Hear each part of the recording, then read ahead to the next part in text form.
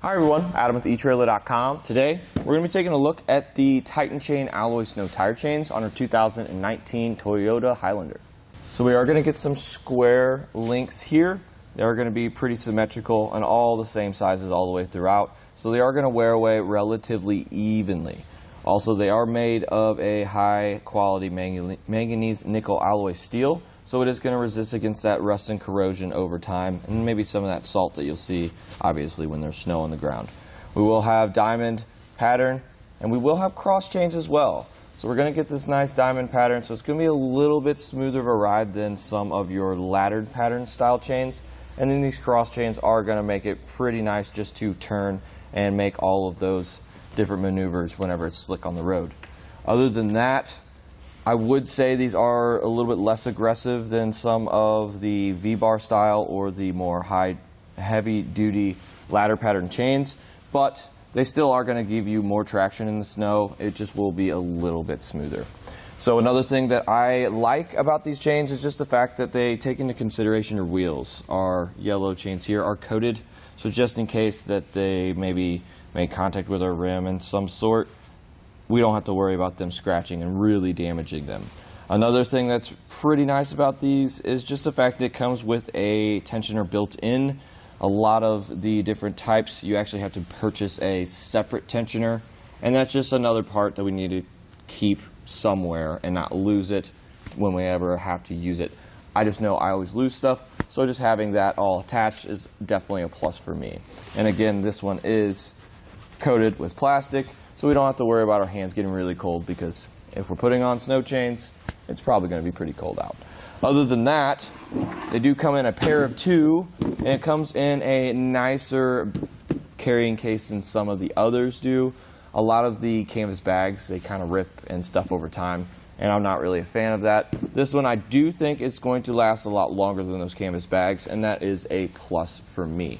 But other than that, last nice thing about it is just the fact that it's super simple to install. I really think you guys can do it, but we do recommend that you guys practice putting these on, because if you're in that situation where you're stuck, you're probably a little panicked, and it's probably not the most ideal situation. So you want to be able to know exactly how to put these on before the situation arises. But let's just go ahead and go over those steps with you guys now so you guys know.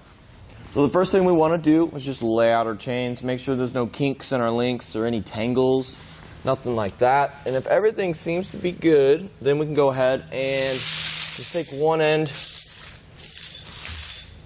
and slide it behind our tire and grab it on the other side. And then we can take both of the sides, reach in our wheel well, and make this connection just like that. While we're back here, might as well just grab some of these chains and start drooping them over. Just like so.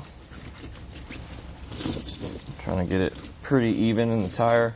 And then we can take our little green hook here and hook it on this link. It's going to be 3 extra ones. We could use these other 2, but for now I'm just going to use this one. I think that'll give us the right fit. Now we can come down low here. We're going to have our little red channel, and we're going to have our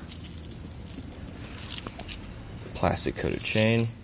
What we want to do is kind of just get that into that slot and then give her a good old tug. Get her nice and tight, like that. Kind of lock into place. Then we can go ahead and use some of these loops here to run these through. But our goal is to be able to stretch this across itself the best we can. And sometimes they say we won't be able to use both. Obviously, we won't be able to use both here.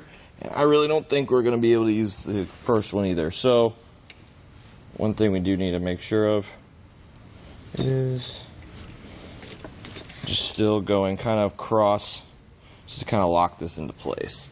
And we do want to make sure that the hook is going to be facing out, just to prevent any unnecessary wear to our tires. Straighten this up a little bit, like that. Look at that. So make sure it's nice and tight, and if it really isn't tight, you can always just go through one of these other red loops if you can, or we can even just maybe pick a closer link up top at our connection here. But as long as it's nice and tight, we do want you guys to roll over it a couple of times, come back out, and make sure everything is as it was. And if so, then you guys are ready to hit the road. Well, everyone, that just about does it for our look at the Titan Chain alloy snow tire chains on our 2019 Toyota Highlander.